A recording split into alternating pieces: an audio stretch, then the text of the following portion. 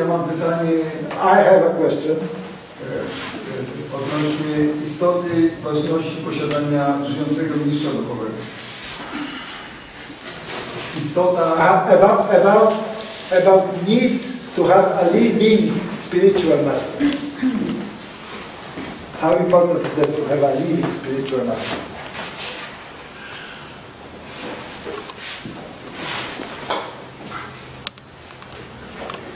There's many spiritual masters. Jest wielu mistrzów duchowych. One should aspire to have an initiating spiritual master. Powinno się starać o to, aby posiadać takiego inicjującego mistrza duchowego. But one can also have many instructing spiritual Ale masters. może mieć bardzo wielu instruujących mistrzów duchowych. It is very common that the person has now an instructing spiritual master because his initiating spiritual master has departed from this world. Zwykłą sprawą w tej chwili jest to, że ktoś posiada jakiegoś instruującego mistrza duchowego, dlatego że jego inicjujący mistrz duchowy opuścił już ten świat. So then they follow the instructing spiritual master as if they are the initiating spiritual master. Więc oni kroczą wtedy za instruującym mistrzem duchowym, tak jakby był on inicjującym mistrzem duchowym.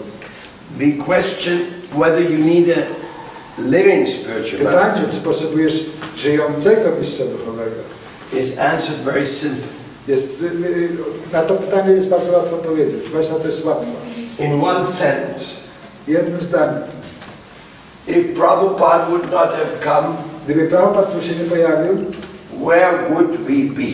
gdzie my byśmy wtedy byli? Somebody say, well, what? Narada Muni came before him. A ktoś powiedział, że nie ma potrzeby, bo Narada Muni już przed nim się pojawił. What's the need of Prabhupada? Jaka potrzeba posiadać Prabhupada? But we say no. Ale mówimy nie, tak nie jest. If Prabhupada would not have come, where would we be? Gdyby Prabhupada nie przyszedł, gdzie my byśmy byli w tej chwili? And there's one more concept. Jest jeszcze jedna koncepcja w tym zawarta. That is to see everyone as your spiritual master. Aby być w stanie widzieć każdego jakiegoś swojego mistrza duchowego, Who's coming to give you some seva to do. który pojawi się po to, ażeby dać do wykonania jakąś szczególną służbę.